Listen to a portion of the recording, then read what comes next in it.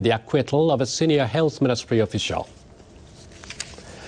In the case handled by the Osaka District Public Prosecutor's Office last year, the court rejected most of the claims against the health ministry official. After an acquittal in September of this year, Tsunehiko Maeda, the prosecutor who headed the investigation, was arrested and indicted for allegedly altering data on a floppy disk submitted as evidence.